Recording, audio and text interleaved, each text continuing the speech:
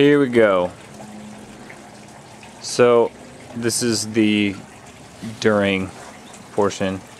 As you can see, we had to build a whole brand new grow bed because that kiddie pool sucked. Also, the guy that we bought the tilapias from, he tried with the kiddie pool his first time and it sucked too, so try and avoid kiddie pools unless you like double stack them.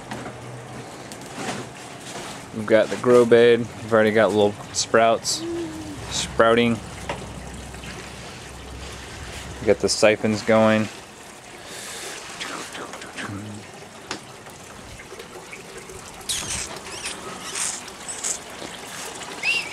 Here's the sump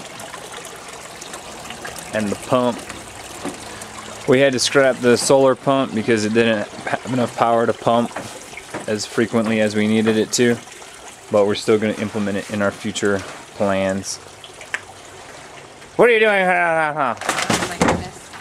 Oh, that part there. So, as you can see, here's our little tilapias that we got in San Diego. Doing just fine. So far they've almost doubled in size and we've only had them for about a week and a half. We got some catfish in there. True story. You have anything you want to add?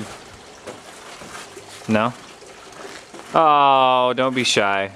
This is going on YouTube. Tell the world how you feel about your aquaponics and your gay little plants. The plants are the best part of the system. All the fish do is make nutrients.